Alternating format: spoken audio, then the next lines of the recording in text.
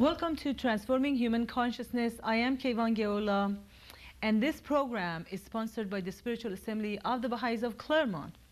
The purpose of transforming human consciousness is based on the Baha'i principle that there is but one human race.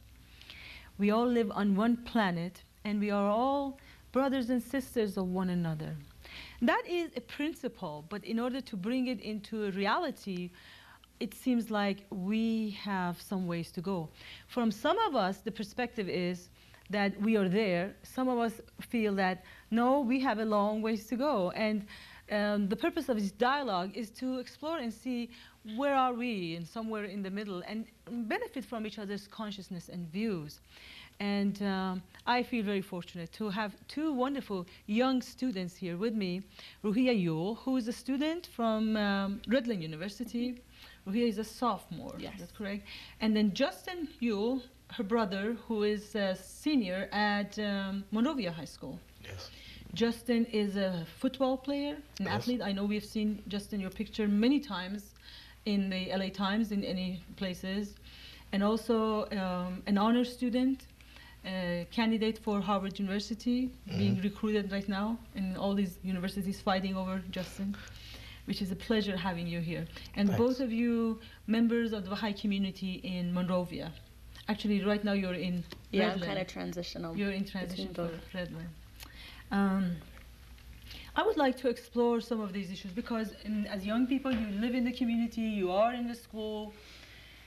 How it is for student, an African American student, to live in this day and age in Southern California in the schools, considering that some people feel, well, we're doing fine, you know, why are we making such a big deal out of this issue of racism?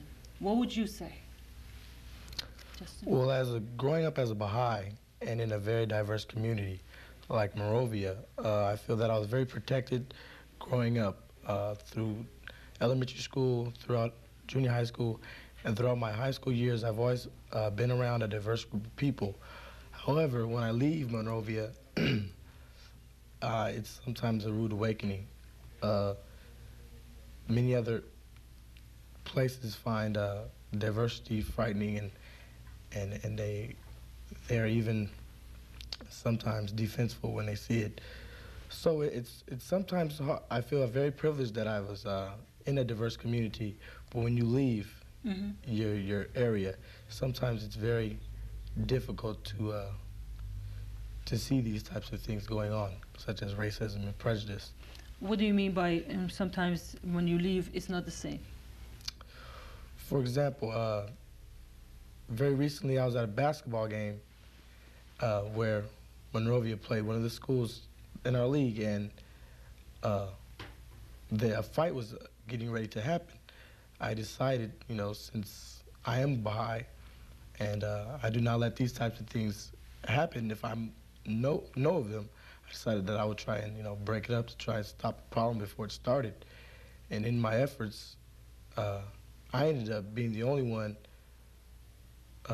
taken in by the police and put into the police car because I was trying to stop a fight, trying to stop a potential large problem, because there's a gym full of about 300 students, and if a fight would have broken out, more fights would have started. So in trying to stop one fight, I got myself into a lot of trouble with police officers. I mean, I was cursed at by the police officers. They slammed me up against the wall. They whipped out their billy clubs and mace, ready to use them at any time. They hit me in the chest with a flashlight, and I was thrown into the back of a police car just for trying to break up a fight, even though many other people from Monrovia told them that I had just been trying to break up the fight. So that is just one example. If you leave, when I left my community, that's very sheltered, and which I felt very sheltered and protected in, it's sometimes a rude awakening. But it could be like that in many other places also. Justin, do you, you say you're sheltered, but I know that also you are you travel abroad, you are active in the community, you are an athlete, your family is very active. So you're not sheltered in the sense of not, being outside of your home. Right. I just don't experience racism as much as many other people in America do. So do you think this was racism, what you experienced, the police grabbing you and shoving you around? And Yes, it was all a racial issue. When I was breaking up the fight, there were many other people around. They could have grabbed any number of people, white, black, Hispanic, but for some reason, they chose just to grab me, the closest black male around. I really believe that this was a racially, it was a racial issue. So you were taken, you were put in the police car. Did you stay there? What happened after that? I stayed in the police car for about a half an hour. No contact with anyone. It took about 10 to 20 minutes before anyone else was brought outside that was involved in this altercation. The people that were about to fight were not even questioned. For about a good 10 to 20 minutes, I was the only one. And when the other boy from Monrovia came out, who was also black, he was attended to by the police officers. However, the boy that started the fight, provoked the fight, right? He was only dealt with by a school official, the principal. He was a known troublemaker? He had been arrested. I found out a little later that he had been arrested the week before. But still, the people that were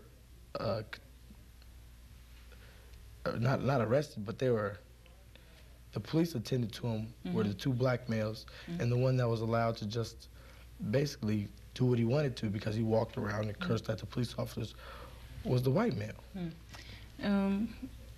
How did you, I know that there were some coaches from Monrovia there. That's how I eventually got out of the police car. They eventually convinced the two officers that I was not a troublemaker, that I was not trying to, start a fight, but trying to break it up.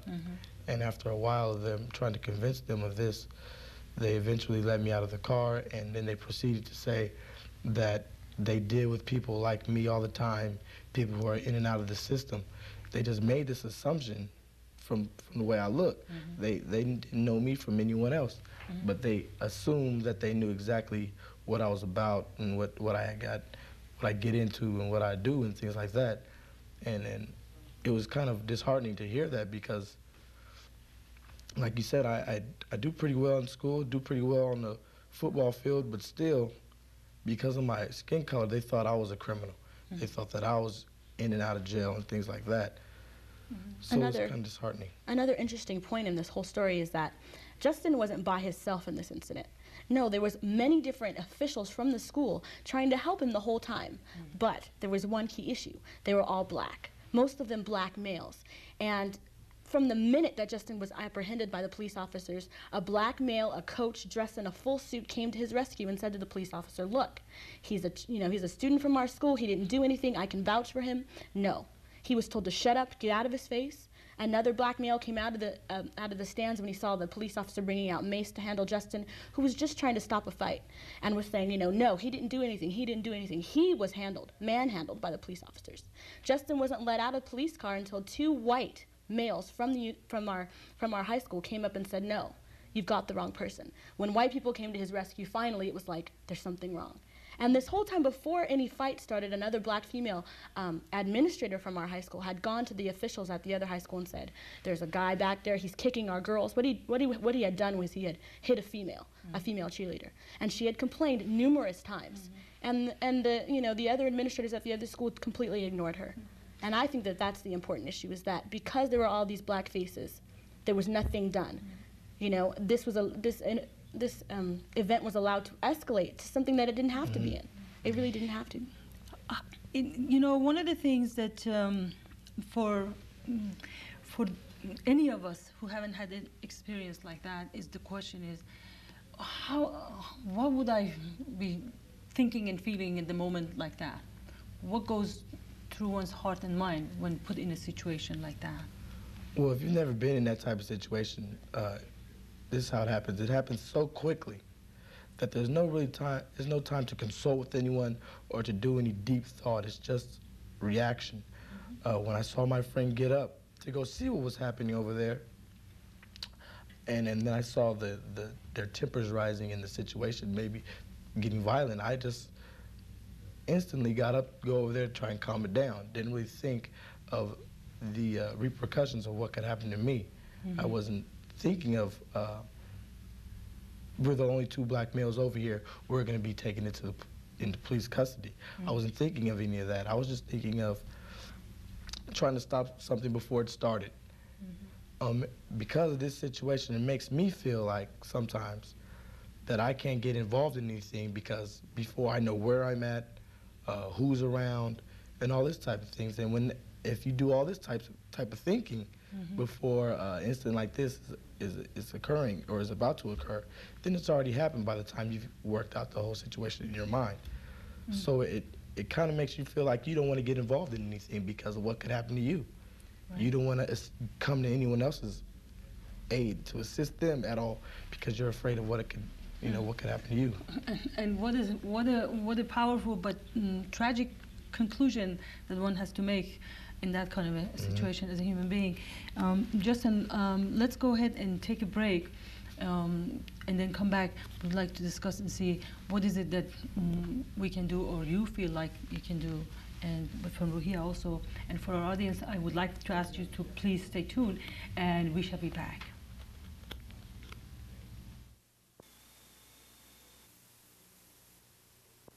CPAT, Channel 3? CPAT? Yeah. What station am I on? CPTA.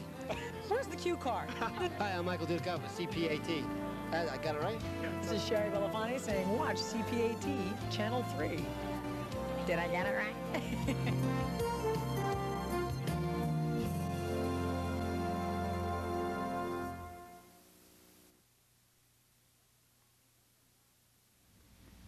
Well, welcome back to Transforming Human Consciousness. We're going to continue our conversation with Ruhiyyih Yuille and Justin Yuille, 2 students, one from Monrovia High School. Justin is a senior, and Ruhiyyih, a student at Rattling University. We're discussing, exploring the experience of students and youth in our communities as to the issue of racism. Are we overdoing it to talk about it? Are we really attending to something which is valuable, which is important? Is this doing a service? Is this helping our communities by discussing it, bringing it in the open? What do you think, Justin? Yeah, really doing the community a service, because I think many people feel that racism is not a large or a big issue anymore, when in reality it still is. I think there needs to be some type of programs in the schools, maybe that talk about racism and diversity, maybe some programs that police officers and school administration go through so that they know how to deal with racial issues, racial tension, and those type of situations, so that if anyone else is ever put in a situation like I was, where it's a large racial issue that's very tense, it can be dealt with a little easier without people being hurt, feelings being hurt, and that type of thing. Justin, what would you have liked to see? What would have been acceptable to you, the way this whole thing would have been handled? I understand that police officers, they have a job to do also. In that situation, it might have been the best thing for them just to take everyone or the nearest people out and then to sort it out later. But they didn't have to approach me in the way that they did. They cursed and pushed and grabbed and pulled out the billy clubs and the mace like I was a criminal and like I was going to do something and try to defend myself and hurt them. If they would just have been more civil and kind, treated me like a person of good merits instead of a criminal, it would have made the situation a lot less, I don't know, it would just made it easier for me to deal with it all after. Not as painful. Yeah. I think what we all tend to forget as Americans is that racism, prejudice, and discrimination has made our country. It is an integral part of every strata of society. So we can sit idly by it, and like I do, like I've forgotten many times, and say, oh, racism doesn't exist. That was a thing for the civil rights movement. That was a struggle for my parents and my parents' parents to fight. No, it has created everything that we live in, and we forget that many times. So I think that studying it, recognizing that America has flourished, was built upon, and thrives upon racism, is an interesting thing and an essential component to recognize and then begin to eradicate, because we can see that we're just going downward. We're not going anywhere further. Mm. Let's go back to this issue. For example, this incident happened this past week, right? Something like that. Yes. Justin, what would you like to see your school do or your community do in this relation that would be healing to you? Well, I think that our school and the school in which it happened with should probably try to get together and do some race issues together, because this is not the first time this type of issue has happened between these two schools. Maybe if we, at this level, try to work it out between schools, then it'll grow, and then Monrovia will do another school, another school, another school, and it'll be a growing process, and maybe hopefully it'll touch every school in this area. And I mean, if that happens, then we're helping end racism. If we start programs, you know, to deal with racial tension, like I said earlier, I think that it would be of immense help to the students at the high school level, junior high school, and all the way down, and also to the police stations and to the administrations. It'll help them be able to deal with a lot of different types of students, and which will in turn just help the school in general and the communities in general. You don't perceive that you would have something like this happening in Monrovia too, would you? Well, Monrovia at this time has some community things going on that help try and eradicate racism. We have a Children's Peace Conference and things like that. The Children's That's Peace something Conference. put up by the Baha'i community. Yeah, the Children's Peace Conference was put on this year by the Baha'is in Monrovia. It deals with younger children, you know, children from kindergarten all the way up to the high school ages, and talks about racism and racial issues. So Monrovia does deal with it, and allows students to talk very openly about it. But I think it should be done probably more in the schools more. Yeah, because it's just a matter of time. A lot of schools, and what we're dealing with at our university now, is kind of the apathy. Oh, it's not a problem. There's no racial issues. There's no racial tension. But it's just a matter of time before somebody truly speaks their mind. What we're living in America today is a society that doesn't really want to speak their mind. They view you one way. They have these prejudices about you. But because it's not politically correct, or because it's not okay to say it anymore, they'll just kind of harbor it inside. And then it builds up and builds up and builds up, and then it explodes. And you don't know where it's come from in an incident like this. So I think that every school system, regardless if you're having racial tensions, regardless if you have diversity, diversity is a reality in the world that we all need to deal with. So, you know, classes on dealing with all kinds of diversity from all over. Monrovia, you know, it's a community that celebrates diversity. You know, little kids learn about all different peoples from the beginning, you know, from the time you're in kindergarten. So if you start these in educational programs, if you start dialogues with your communities, I think the issues won't have to come to a head. You won't have to have a volcano erupt before you go into the police systems. It can be, you know, kind of. Justin, I remember you said something which was very striking to me. You said, I do not know whether I'm supposed to, from now on, give up the whole idea of going to the help of other people when I'm in a situation, or I should still risk myself and my life and still not think and go and help. Have you made any conclusions on that? Well, the decision that was made in that situation is basically instinct. And I think it was my instinct, and I think if I was put in a similar situation, I might react differently. But now that I know the possibilities of what could happen, I might be hesitant So I think what I've decided to do is I've decided to just pick and choose the situations I want to get involved in. It might make me stay out of a situation like that next time. So you won't go help someone? No, I don't want to say that, because I know that I would. If I see someone that needs help, most likely I'm going to help them. But I think you still need to pick and choose. You don't need to get yourself into a situation that you can't stop. Mm-hmm. If you can stop it before it happens, if I could have stopped the boy before he went over to the other side of the gym to try and start the fight, I would put myself in a better situation. If I could have stopped him on when he was sitting down, mm-hmm. Maybe get involved a little earlier. What you need to do is just pick and choose what types of situations you want to get involved in, mm-hmm. and what types of situations you think you can handle personally. Another scenario is I could have went to one of the security guards or one of the school administrators and said, there's something getting ready to happen. I mean, that might have been too late. It could have already erupted by that time, but that's just that could have been one of my options. So you don't always have to get into it directly. Mm-hmm. You can maybe choose different avenues, mm-hmm. to try and help solve the problem.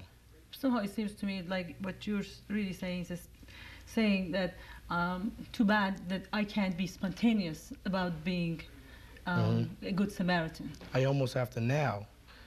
Before I jump into any situation, I have to first think about where I'm at, what race is predominantly in this community that I'm in right now. Mm-hmm. I can't just help someone because they need help. Mm-hmm.